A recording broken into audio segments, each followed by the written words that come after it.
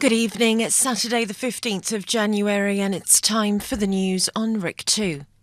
Health authorities in Cyprus have reminded that as of Monday, the release of people who have tested positive to COVID-19 will be automatic after 10 days of self-isolation from the day of the first positive test, and that the release will be carried out without the final approval of their personal physician.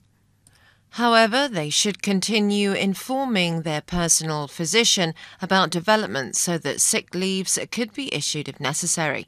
Self-isolation could be extended if symptoms persist. Affected individuals will be receiving an SMS on their mobile phone the night before their release. The Health Ministry announced no deaths from COVID-19 yesterday, during which a total of 3,042 new infections have been detected, along with 257 hospitalizations. A total of 122,217 rapid and PCR tests island-wide were carried out. The positivity rate stands at 2.49%. At the same time, the death toll remained at 672, with 422 being men and 250 women. The median age is 76 years.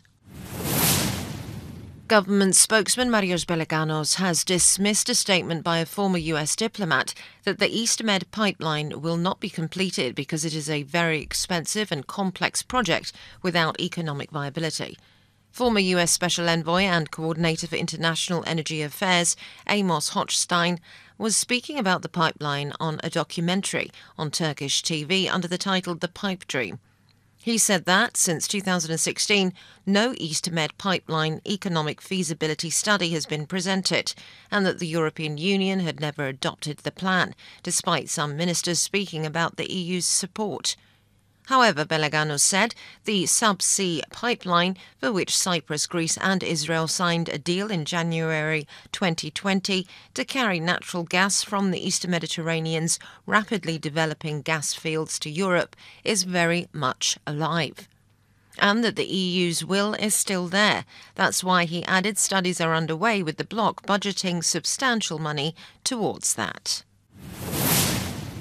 Residents of Chloragaz village, where thousands of Syrian refugees and asylum seekers live in ghetto-like conditions, have protested once again this morning.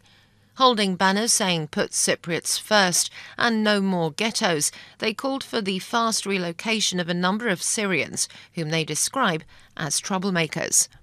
They also described the situation in the Paphos district village as very problematic for the past 3 years, with residents feeling very insecure.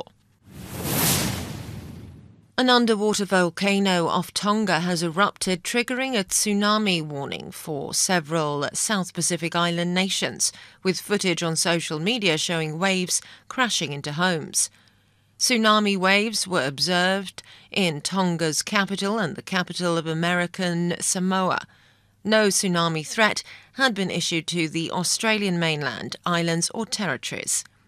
Tsunami waves of 2.7 feet were observed by gauges at the Tongan capital of Nuku'alofa, and waves of 2 feet at Pago Pago, the capital of American Samoa. The US-based monitor later cancelled warnings for the US territory of American Samoa and Hawaii, but said that tsunami remained a threat for parts of the Pacific nearer the volcano. And now a look at tomorrow's weather. After a cloudy start, the sun returns all across Cyprus, but it's going to be breezy and cooler. Winds will be moderate at first, force 4, turning strong by early afternoon, force 5 to 6. The sea will be moderate to rough.